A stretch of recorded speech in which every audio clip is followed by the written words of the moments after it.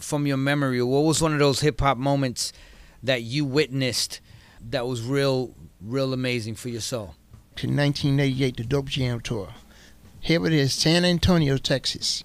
Now, who was on the bill of the Dope Jam Tour was Eric B. Rakim, Dougie Fresh, Kool Moe Dee, Boogie Down Production, rest in peace Bismarck E, and Ice-T. We hit 53 cities, May to August.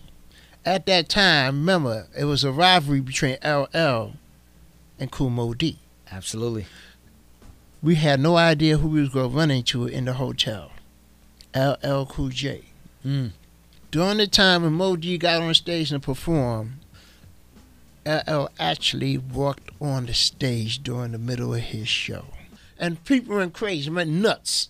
And he walked off, and then he addressed, he said, "Don't you ever come on my stage again."